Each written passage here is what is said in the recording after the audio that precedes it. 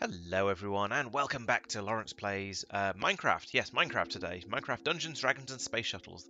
The mod pack that adds all kinds of stuff into this game. Yes, it makes it very complex and busy and weird things like black magic, white magic and so on. So, since the last video and in the last stream, I was concentrating on finishing off some of the black magic quest lines. So if I have a look in here, the quest lines and black magic down here. I've basically got to the point where I've got as far as I can before we start advancing other stuff.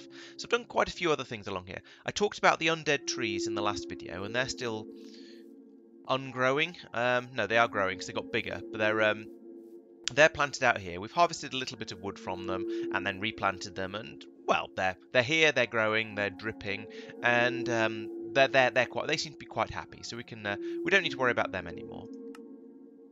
Also, so then I came along here and I got to this quest, the Vengeance Pickaxe, which sounded interesting because it's got Fortune 5 and Unusing 3, which makes it sound quite powerful, although I'd need to have a look at exactly what those things mean. But to make it costs ridiculous amounts of stuff. So a lot of this is expensive but manageable, like blocks of diamond. We might be able to make those, I'm not sure. Blaze rods we've got, dark sticks I've made. They're all expensive but possible. Whereas I don't believe we have any of this majestic ingot yet, so we can't be doing any of that. The dark sticks was a thing I did as well fairly recently. I can't remember which stream that was in, but those are a dark gem and 2 undead planks. So yeah, so that's what I needed the undead wood for, and that allows you to make dark sticks, which are then for making into various types of evil things, like goodness knows what. Oh, Grand Tartaric gems. Oh, reinforced slate. Yeah, okay. So there's a number of things in here that I will need to have a look into and investigate. But basically, we've got the dark sticks, so and that would enable me to make that magical pickaxe. But there's other things slowing me down. Also in here, we've got the weak blood orb down here. Now that's just uses the blood altar, but that requires a compressed diamond, which is again way outside my I'm not going to say outside my comfort zone. It's outside what we can actually make at all, because to make these, you need an enrichment chamber basically, and yeah, that's just not going to happen. We don't have one of those yet, so we need to do a lot more work on the base quest lines before we can start doing this sort of stuff.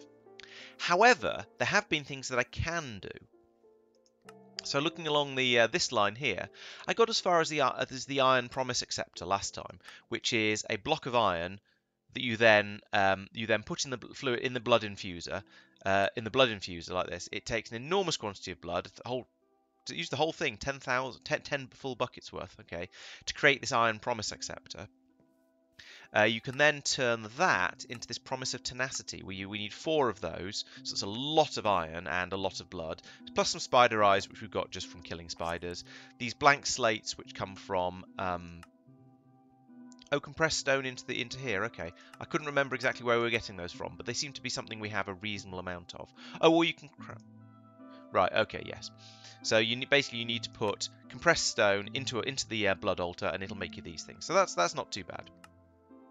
And then a couple of dark gems, which we just dug up out of the ground, and those are mildly exciting because you can put them in here then, where they can be turned into where it allows you to upgrade the blood infuser. And that means I can then go in and start making some of the more advanced things down here, like this kineticator. The kineticator is quite interesting. This is what I've been referring to as a wand of picking stuff up. So you can turn it on and off by sneak right clicking like this. It glows when it's on, unglows when it's off. There is also a way to, is it right clicking? Yes, you can set the power level on it as well.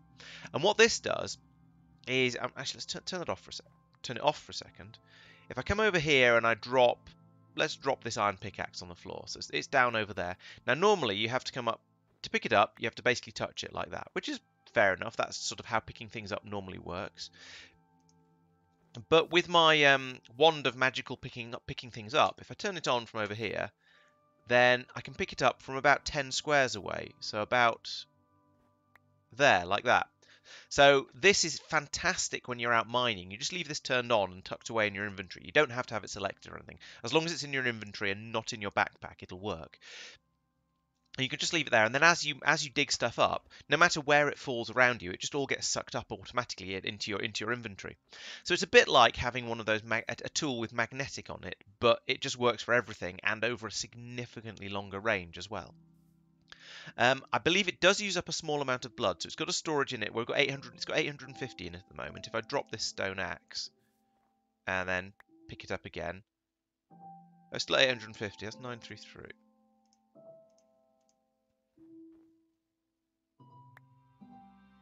Okay, it is supposed to use up the blood very, very slowly in order to do the picking up. Maybe there's a small chance of it actually picking it up, a small chance of it actually using some, and a higher chance of it not. I don't know, because it doesn't seem to be getting through it as fast as I would expect. But it seems to be working, which is quite nice.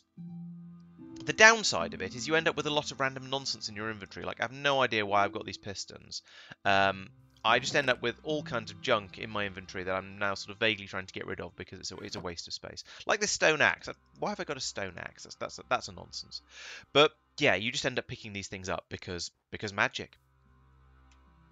Another thing I've done is made a lesser tartaric gem, and that is because people. So what we've got with the will crafting magic, when you kill a monster, if you do it with your sentient sword, their will drops on the ground, and you can then pick it up, and it'll be put into a tartaric gem if you're carrying one. So I made a load of these petty tartaric gems for everyone to carry around with them to gather will up, and they will hold 64 will, which is it's some, and depending on what you're killing, it'll drop somewhere between about a quarter and 2 will, I think, in my experience. So it'll last a fair amount of time, but they do fill up. So I've upgraded all of those to lesser tartaric gems now, which take they do take a diamond and some lapis and some redstone and the original gem itself, but I think they're totally worth that investment because you then get one that can store 256 will, and that's it's a lot more. And the more will you're carrying around with you, the more damage your sentient sword does as well. So it turns it into a more powerful weapon if you're carrying around these gems and have filled them up a bit. I haven't filled mine up because I don't tend to do a great deal of combat. As you can see, I've got 1.2 in there, probably because I've killed 2 spiders or something like that. But for the people who are going out and doing a lot more smiting of evil, it's worth having one. It's worth having maybe 2 of these on you. One that's completely full that makes your sword a bit more powerful, and then a second one to collect more will so that I can carry on making exciting magical stuff in the future. So that's worth having. And in order to make that a bit easier for everyone, I've put a chest up here that in theory contains a number of these lesser tartaric gems, and then whenever people fill one up, they can come back, dump it in here, and take an empty one to go away and carry on filling up. So in theory, I should come back here at the beginning of a session and find there's loads of will available to me for any magic I need to do with it. So far, it's been a bit of a sort of a circular thing. I've been using the will to make things for gathering will, which is it's perhaps a little pointless, but I'm sure there's going to be far more important uses for it later on.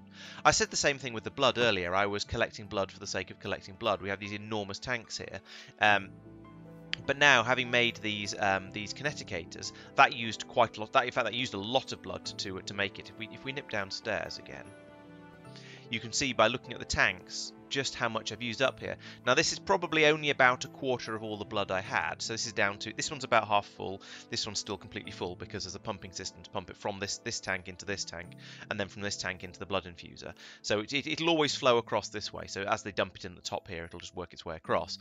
But this means that I've got through about a quarter of all of the blood that's been harvested over the last month or two, in making a couple of these kineticators, and a few other things. So it is a resource that I'm now actually starting to use, which is kind of nice, I think. That's sort of the point of it. With my upgraded blood infuser, I was also able to make the Scepter of Thunder, which was that's reasonably cheap, actually. We've been to the Nether quite a bit, so we've got plenty of blaze rods. We've got the dark gems from just digging them up. The blood orbs were interesting. That's an empty orb, which is just glass and a piece of iron. So that was cheap and easy. But it takes a lot of... Actually, it doesn't take that much blood. It takes 3.5 buckets, but it takes a long time for it to fill up. So those are time consuming, and you need to have the promise of tenacity in there, the upgraded blood infuser, in order to make these. No, I've gone too far. the Scepter of Thunder is apparently a one-time use tool that can summon a thunderstorm. Now, I haven't found any use and any reason to summon thunderstorms yet, so I've not used it. I've just shoved it. Did I put it in my backpack, or did I? No, I probably put it in my chest of dark magic stuff over here. So it's just there, waiting for me to find a use for it at the moment. And at the moment, it seems a little pointless, so I haven't bothered. But I'm strongly suspecting that at some point in the future, there will be a thing that requires a thunderstorm. So then that will be very useful in order to summon it. It's not a very cheap way of summoning a thunderstorm, but it will do it. It will do the job. The other thing I've discovered, and not in there in the quests, is blood potash, which is bone meal soaked in blood, and that makes it more effective apparently because, well, I suppose blood makes quite a good fertilizer. So it means you can grow a plant twice as much. Now, most of the plants I've been growing, one bone meal has been enough to fully grow them. So, but I believe there are going to be more advanced plants later on. Perhaps trees are more difficult, I'm not sure. But they will take more fertilizing, and therefore having this blood potash will having doubled bone meal efficiency will make it a bit more useful. Oh, unless actually, hang on. No, it seems to be one bone meal turns into one blood potash. So yes, it's not doubling the number you get or anything like that. On a similar note, we've got the blood waxed coal, and this is coal and blood, or charcoal. Either works. And this has twice as much energy in it. Now this must be a magical thing because I can't think of any real world reason why soaking coal in blood would mean it burns for twice as long. But this has a couple of uses. You can make torches out of it, and you get twice as many per piece of this and twice as many per stick. So it's a twice as efficient way of making torches, although with a slight cost in blood. Or if you put it in, use it as fuel or in furnaces or anything like that, then it will burn for twice as long, which I think is quite valuable because it makes the fuel a bit denser. And if we were short of coal or charcoal, then that'd be fantastically useful. But actually, it turns out we're not remotely short of it. We've got loads and loads of coal and charcoal, so having this running in here and making all this blood wax coal is possibly a little pointless. But I'll shove it in this chest here in case I have an actual use for it later. And that brings me to the end of this dark magic quest line. I've literally finished this one. There's no more after here. There may well be some more after the Vengeance Pickaxe, I'm not sure. And there's probably going to be some more after the Coat of Arms, but that requires that compressed diamond, which we can't make yet. So then I went off and had a bit of a look at the light magic as well, because I'm supposed to be a wizard of everything. I wasn't really able to do much here because we went to the Twilight Forest. Actually, wasn't able to. It isn't quite true. I didn't get round to any of this. The mana-infused metal, this pulverized mana-infused metal, is made by taking mana-infused ingots and pulverizing them in a mortar. So that's fine. That's easy enough to do if you've got some mana-infused ingots. Now, I didn't think we had any because they only come from. There's all kinds of nonsense ways of getting them, but mostly it's down to these mana-infused ores, and those only come. Not from there. I don't know how to find this stuff. I don't know my way around here very well. But basically, you find it in the world in the Twilight Dimension. I did eventually find out how you get it, and you dig it up from the Twilight Dimension, and then you can smelt it into metal as normal. So that's fine. We have access to the Twilight Dimension, but I didn't actually go out there to go and get any because I had other things I was thinking about. It then turned out that we've actually got quite a bit of it that we've got from loot kits, loot bags, and things like that. So I could do this do this quest relatively quickly and easily now, but I haven't because it's a bit more interesting to go off and do these things properly in inverted commas, and I do quite fancy going out and doing a bit of spelunking and mining in the Twilight Dimension at some point. So that's on the to-do list. Also in the white magic, we had the aquamarine, and I didn't do this. What was the difficult part of this? I think it was some of the. Oh yes, I need to make it in the Mage's Workshop, and luminescence, electroline, and molten lumium all seemed a little bit tricky. Now, I need to do a little bit more looking into this, but I'm pretty sure that molten lumium basically comes from alloy. Yes, here we go. So we need energized glowstone, which is just glowstone dust in the smeltery. So that's not too bad, which is just crushed glowstone. So we can do that now that people have gone off to the Nether and gathered some glowstone for us, and with some tin and some silver, which we've got loads of. That makes the molten lumium. So that's this one, so that's not too bad. Luminescence is, oh, again, more glowstone gunpowder. Yeah, so that again is doable. I can make luminescence if we don't have any of that. And electrotine, sorry. I think I'm probably going to have to make it this way. But that again is stuff we have all of this. So in the next episode, I think I'm probably going to be working on all of these things to make to carry on with the white magic quest lines. And I can also make a minecart with mana pool. That's not particularly difficult. It's just sort of, I looked at it and went, well, what's the point? I don't really care about that. But to an extent, these quests aren't about caring about the thing you're getting. It's about working through the quest lines to get to the really exciting stuff at the end. Because at the moment, I don't really know why I need mana. I've got the mana pool, the mana spreader. Sure, I've managed to make a Horn of the Wild. I can't even remember what it does. Oh, it grows. Oh, it harvests stuff around you. That could be quite useful actually for Pete. I should make sure he's got one of those because it'd be a good way for harvesting all his crops. Floral obedience. What was that? Oh, okay. Yeah, fine. But then I've got this End of Flame, this redstone root, functional flower with the bellthorn. Yeah, and I don't really see the point of a lot of these yet. But I'm sure as we work further through the quests, I'm going to find more and more of these things, and they're going to get more and more useful. And we'll eventually find uses for it. And then I'll go back and want to make lots of the mana pools and fill them up with all of the End of Flames and the Hydro Angels and so on. So I think it's a sort of you follow the quest lines through in a sort of, well, I'm trusting this to take me to a useful place. And then you get to a useful place and you go, aha, I'm glad I know all of that earlier stuff because now I can just jump in and start using this rather than going, okay, I need mana to do this thing. How do I make mana? Which is a bit more sort of, a bit of a sort of a backwards way of doing it. So I think it's probably quite nice that it's doing it this way around. There've been a couple of sort of little cosmetic things going on. I've redone these stairs here that come down into the dungeon part of the tower because the previous ones they looked a bit grander because they were using slabs rather than stairs, which meant they went down at half the angle. But because they went down at half the angle, there wasn't enough headroom here, so you bash your head every time you came through here, which was just mildly annoying and it slows you down. And so I've turned these into the steeper stairs, which means that problem has been alleviated. Also cosmetically, Mike has been working on a wall to go around the outside of the Wizard's Tower, and he's done a reasonable amount of this actually. So it's looking quite good. And this has things like steps to go up onto it to have a look around if you're not very good at landing with a slime sling. We've got gate towers along here going over the paths with these walls to stop you falling off, and possibly not to stop you jumping off, but to stop you falling off at least, which is a good start. And these are looking quite good. The other one of them has got a portcullis on it, which looks really nice, made out of iron bars. So yeah, that looks good. And gradually we're just sort of gradually expanding the cosmetics of the place. Also, somebody, mentioning no names, I forget who it was. I think we decided it was Mike in the end. Actually, spawned in a couple of snowmen, who then started wandering around, throwing snowballs at anyone who looked at them funny, and leaving these trails of snow everywhere, a bit like sort of snail trails. So that's why there's snow all over the bottom of the Wizard's Tower. It then rained and the snowmen washed away, so we were notified they were all killed. And all the outdoor snow has been washed away, but there's still quite a lot of snow in my Wizard's Tower, which is yeah. So that's going to need to be cleaned up at some point, I suppose.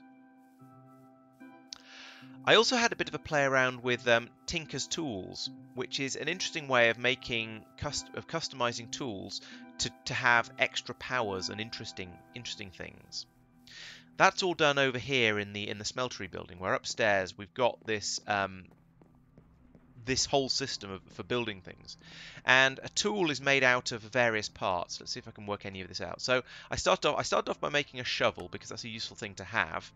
And is one of the simpler ones, and that's made up of a binding, a tool rod, and a shovel head. And each of these can be made out of a different material, and depending on what material you use, you get all kinds of different effects on your tool. So if we have a look in this book here, we can see that it talks about the various different types of tools you can use. So I was making a shovel. Which is made out of, as it says here, a binder, a stick, and a head. And it's that, as you're all I'm sure aware of from having played Minecraft in the past. That's picking up loose stuff like dirt, sand, gravel, snow, and so on. And yeah, and can be used to create paths. Yada yada yada yada. But more interestingly, you've then got all of these different materials that you can make tool parts out of. So, for example, let's find a reasonably normal one like copper, for example. So if we click on copper, it takes me to the relevant page. And here we can see if you make the handle out of copper, you get 23 durability for your tool. You get a modifier of 1.05, which I believe it multiplies the entire tool durability. So if you've got a big modifier in here, then you can get a really strong tool. So if for example, you had, even if it was a low durability here, but you had a really big modifier, you could then multiply whatever you've made the head and the extra parts out of in order to get a really, really strong tool out of it. So you get a durability of 158 for the head if you make it out of copper. It tells you what level of stuff you can dig up with it, how fast, and how good it is for attacking. But also, if you make any part of your tool out of copper, then you get the well-established trait from it, which means you gain additional XP for using it, which is not the most exciting. Other materials have different things. So if we look at let's look at steel, for example. Then if you make the handle out of it, you get stiff, which is it's good for blocking, but that's not so important for a shovel, so you wouldn't make the handle out of that. That again is a sword thing, so you can hurt an enemy extra by making a sword out of steel. That's again, and these are all weapon related things for steel, so that's no point in that for this particular shovel. But for blood infused wood, which I do have because I'm or I could make because I'm a dark mage. This isn't quite what I wanted, but yeah, you can have it living, which means it uses the soul network, which is that energy I was talking about before that you can create by hurting yourself in order to repair the tool. Now later on, I believe I'm going to have other ways of generating this life force other than by hurting myself. So at that point, having a blood infused wood handle would mean your tool would just repair itself by magic. Alternatively, and more usefully, one of the things I did do was I used living wood, and this one gives you so it gives you ecological, which wood also does as well, and that means your tool just magically repairs itself all by itself. But also it gives you botanical, which means you get an extra modifier slot. So I decided I'd make the handle out of living wood, and I can't remember what I made the rest of it out of. So let's have a look at the tool itself. That's this one. I don't know how to find out what I've made it out of. Oh, here we go. So I made the tool rod, the handle, out of living wood, which gets me the botanical and ecological. So the ecological is the self-repairing. Botanical is the extra slots for modifying it. I put a bronze shovel head on it because then I get diamond mining level, which is nice, and I get dense, which means it doesn't pick up damage as quickly, so the tool will last longer. It has the durability goes further, so it doesn't actually give you more durability, but it means there's a chance that you won't use up any durability when you dig something out. And I've got the Shuttles quartz. I made the binding out of Shuttles quartz because that means if you take out one block of a stack of sand or gravel, you get the entire lot in one go. It all just teleports straight into your inventory, it all gets demolished instantly, which is really, really handy for when you're digging through massive quantities of sand, or when you need massive quantities of sand as well. So that's really useful. I didn't need to put that in there. So is there anything else I can tell about this from looking at the stats? Not really. So that's what I've done so far. There are 4 modifier slots available in this, which I've not used any of them yet. And modifiers allow you to put extra things in, like I think you can put in diamond to increase the level you can dig of stuff you can dig up. You can put in redstone to make it run faster. You can put in lapis to make it lucky, and I think there are others as well. And some of these modifiers you can put more than one in. So I could just fill it up completely with redstone to be a really, really fast shovel, for example. I also made a hammer, which I've called Thwacker, because why not? And that one is made with, there's a few more things go into a hammer. They're a bit more complicated. So if we look at hammer here, this time it takes a tough tool rod, which is a bigger handle. It takes a hammer head, which which affects it slightly differently, and then 2 of these large plates that are the faces of the hammer, essentially. And each one of those 4 things can be something different. So over here we've got, by putting in again, I used the living wood handle, which has got me botanical and ecological, so the extra upgrade slot and the self-healing. But I've used an Invar hammerhead because I get a really high mining level from that, loads of durability. I can't remember what Devil's Strength and Magnetic do, actually. And I can't remember how to find out either. Oh, here we go. Devil's Strength. Okay, so it's if you go out and use it to fight, this is not so useful for a hammer. But if I did use it to fight with mobs in the Nether, then it would do more damage to them. I'm not going to use my hammer to fight them. So the reason I put that in there was simply to get the massive durability from Invar. And magnetic. Oh, that is your magnetic. Means you pick up stuff as you're mining as well, which is quite nice. But it's also a bit of a duplicate of the thing I've got with the magic wand of picking stuff up. So again, not so necessary. I have very much just used the Invar for the massive durability I get from it, and the mining level as well. To be fair, I put a paper. Why did I use a paper large plate? Oh yes, right, because that makes it cheaper to repair the tools. So you don't get very much durability from paper. You get a whole 9 from it, which is pathetic. However, it's kind of worth it because then as you work through the rest of your durability, it's cheaper to repair it. So it might not last for quite as long, but you'll be able to repair it much more quickly and easily when you do. And I stuck a bronze large plate on the other side to get the dense dense trait again, which means your durability goes further. So all in all between them, as you can see, I've got almost 1,000 durability on this, which is pretty good, and various other very useful traits. So working through Tinkers, you can do all kinds of clever stuff in here, and you can make lots and lots of different tools and weapons and things.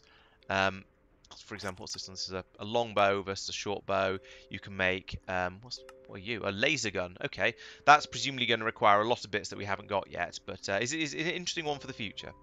I need to make a pickaxe at some point, but I was told there are some complexities to the pickaxe, and so I'm going to talk to people a bit about that and find out and see what's recommended.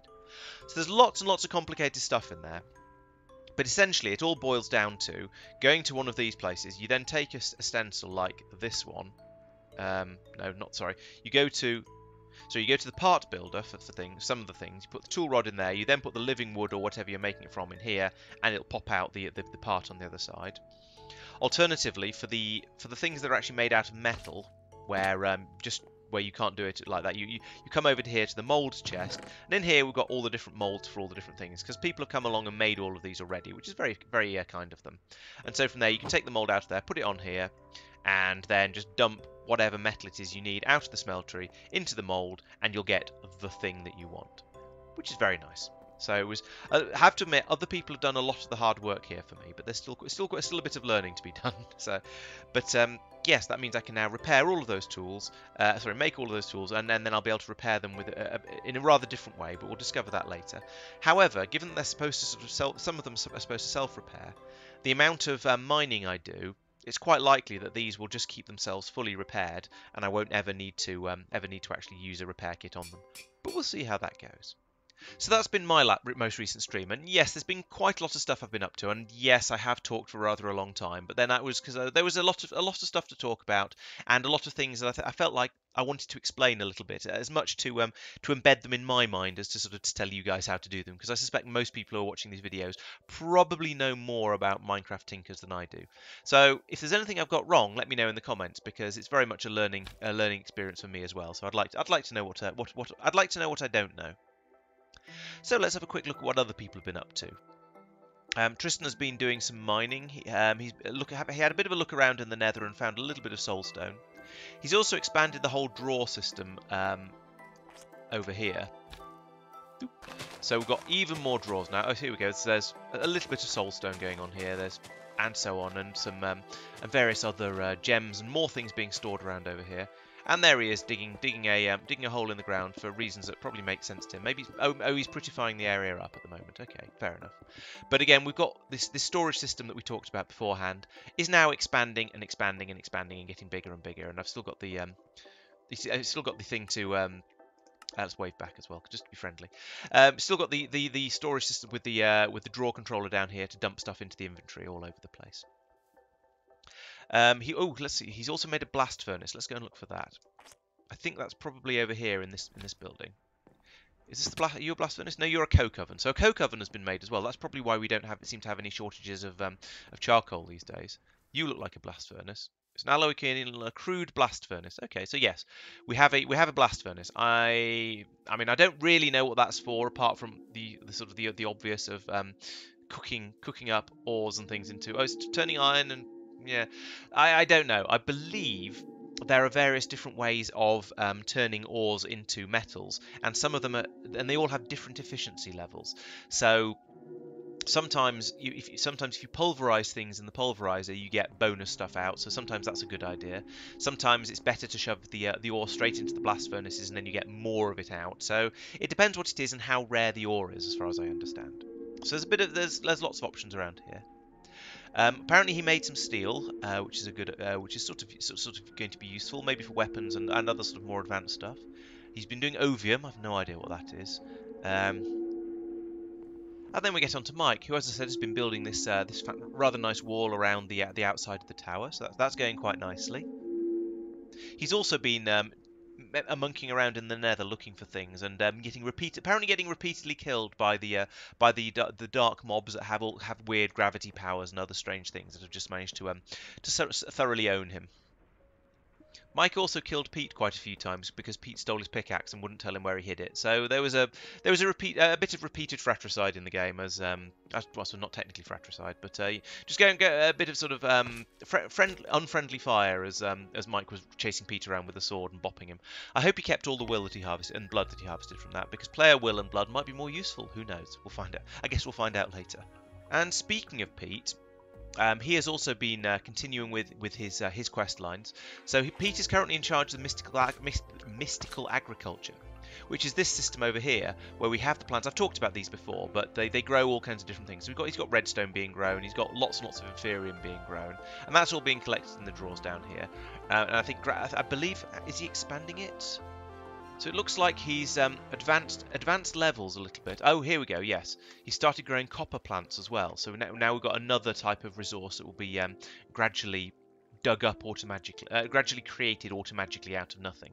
And so in theory, as these plants, I presume as these plants get more and more, some of the resources they produce will go into producing more plants, or possibly that's what the inferium is for. I'll have to find out. But it could be that the inferium helps you make the plants, and then the plants make the actual resources, or maybe the plants themselves can be turned into more. I'm not going to start picking these up because I don't really understand the system well enough to be sure I won't break things, and then Pete will be very, very sad. But yes, he's advanced up. I think basically he's gone from the level where you're working with Inferium onto the level where you're working with Prudentium, and then into Medium, and hasn't got to the blue one yet, whatever that's called, or maybe even the pink. Oh, no, yeah, okay. So he's progressing through the different levels to get bit better and better types of stuff available. As is traditional, Al's experience of the stream seems to have been very much a yak shaving exercise. So looking through his notes, it seems like he wanted to make an XP. He had a lot of solid XP and wanted to turn it into liquid XP, but wanted to make a bigger tank, but needed hardened glass, which needed an induction smelter, which needed him to do another quest, another quest. So he did lots and lots of things in a row, and I don't know where any of it is, unfortunately. Although I could possibly guess. Let's go and have a look over this building. I've fallen in the pond. Oh, here's the liquid XP. I don't know. I don't really know what's going to be done with that, but there's 32 buckets of it in there, so that's nice. I'm sure it'll all come in useful at some point. Is there anything new up here? No, this looks much as it did before, so I don't think he's been doing anything up here. Oh no, I take it back. He's made an induction smelter and an igneous extruder. I suggest you go along to watch his video for those, because I've no idea what these are used for, but I'm sure he'll explain it in far more detail than and accuracy than I'd be able to. So that has been Laurence Plays, the summary of Laurence Streams Minecraft Dungeons, Dragons and Space Shuttles. Thank you for watching. If you come along on Monday nights at 7:30 UK time, you can watch us working through all of this and getting things done. And then, of course, these videos come out at the weekend to get you caught up in time for the next stream. There will be the video on Wednesday. No, there'll be the stream on Wednesday where I'll be playing Minecraft. No, I won't. I should be playing Factorio Space Exploration. This is difficult. Too many different games. And then on Thursday there'll be a GTA video coming out as always. And I'm sticking extra little things in on Tuesdays and possibly Fridays. We'll see how it goes. There's often room for random little things here and there and everywhere. So thank you for watching. I look forward to seeing you next time. Bye bye.